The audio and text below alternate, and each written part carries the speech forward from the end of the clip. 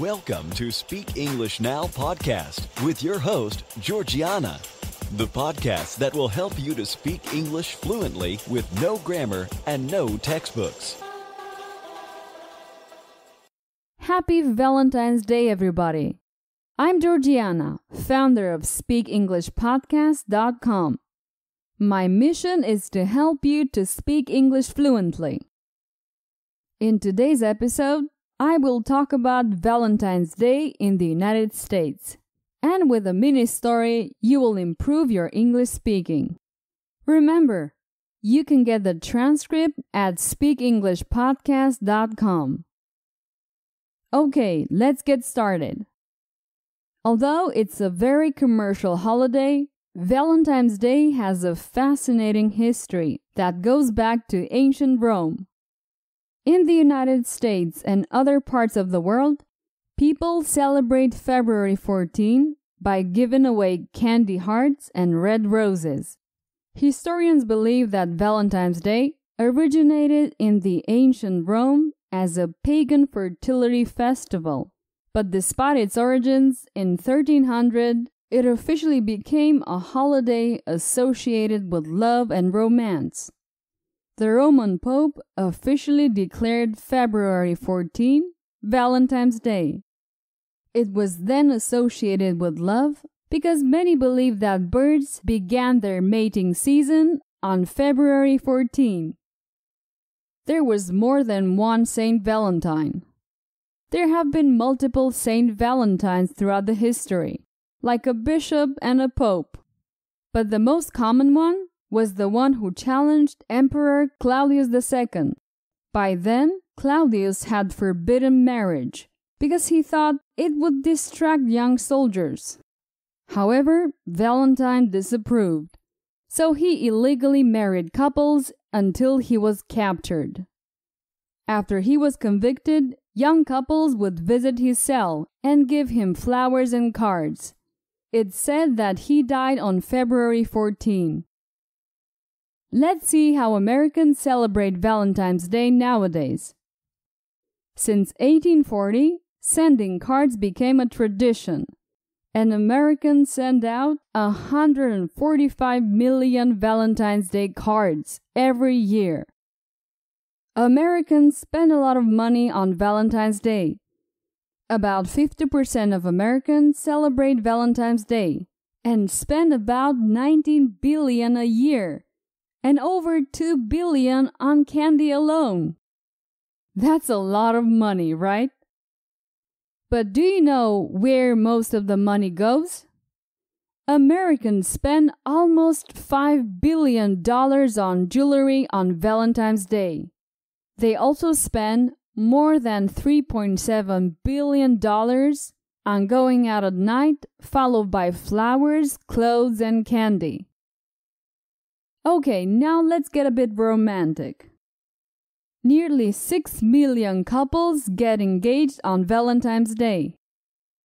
As it turns out, Valentine's Day was voted the best day of the year to get engaged. Because what better day to propose than a day devoted to love and romance? For me, Valentine's Day is an opportunity to tell others how important they are in my life. And what does Valentine's Day mean to you? Okay, let's continue with a mini story. What's a mini story? A mini story is very simple. I give you information using phrases, and then I ask you questions. After each question, there will be some seconds of silence. It's your turn to answer the question. Just try to give an easy and a short answer.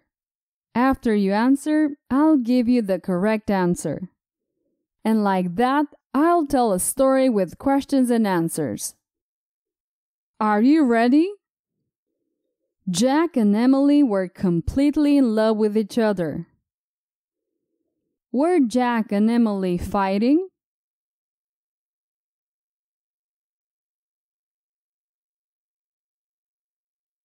No, not fighting. They were in love.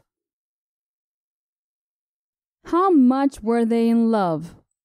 Not at all? A little? A lot?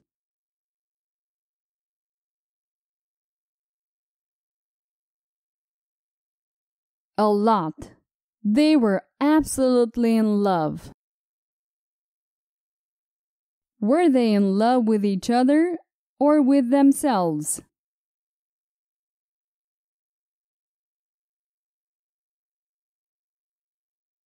With each other. They were in love with each other. Jack and Emily went to have dinner at a romantic restaurant. Did Jack and Emily have dinner on a boat?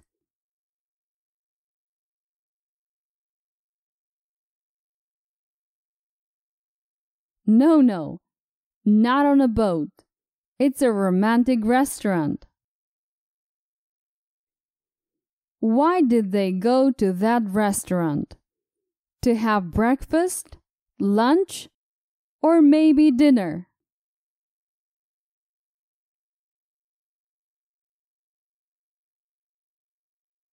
Dinner. They went to have dinner. They didn't have breakfast or lunch. They went to have dinner. Jack leaned across the table to offer Emily a spoonful of the delicious cake. Did Emily lean across the table to offer him a spoonful of sugar?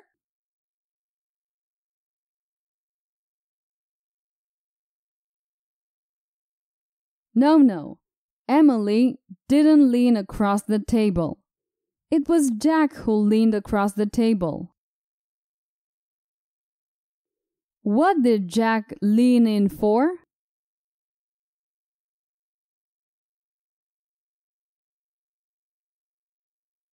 To offer Emily a spoonful of the delicious cake.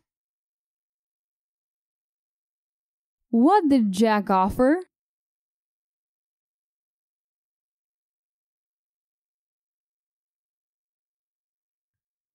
A spoonful of the delicious cake.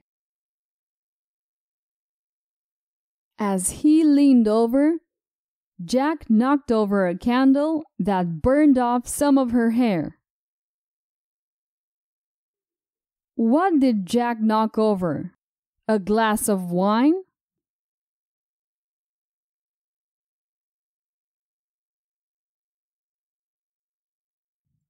No, he didn't knock over a glass of wine. He knocked over a candle. Did the candle burn anything?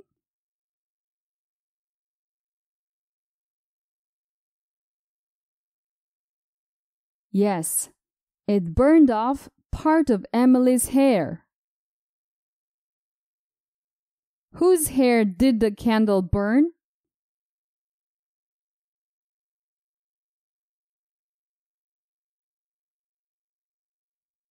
Emily's. Emily's hair. It burned Emily's hair. In the end, nothing serious happened to Emily, and they ate for free. Did something serious happen to Emily?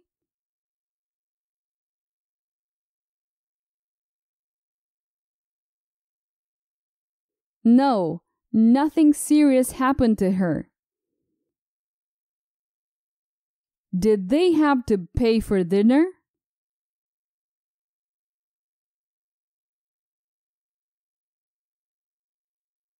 No, they didn't have to pay for dinner. They ate for free because of the accident. The next day, Emily said, "There's too much fire in our relationship." Did Jack say, "We need a fire extinguisher for our relationship"?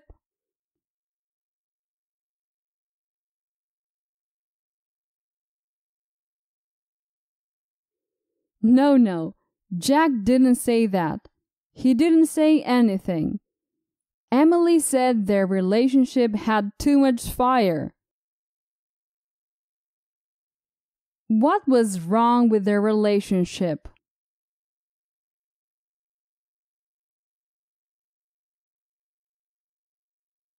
Fire. Emily said there was too much fire in their relationship. Perfect. It's the end of this mini story. As you can see, through questions and answers, you can practice and improve your speech, just like in a real conversation. Let me ask you something. Is my podcast helping you with your English? Though the podcast is a useful resource, because of time limitations, I can hardly develop these lessons, although they allow you to try out my method. But if you're serious about learning English, I recommend my premium English courses. These are complete programs designed to improve your spoken English dramatically. In fact, the courses contain hours and hours of questions and answers and point of view lessons. It's like a podcast episode but multiplied by 100. Get my English courses at courses.speakenglishpodcast.com. That's it for today. I will be back next week. Bye-bye. Did you enjoy today's episode? Get the transcript now at speakenglishpodcast.com. speakenglishpodcast.com.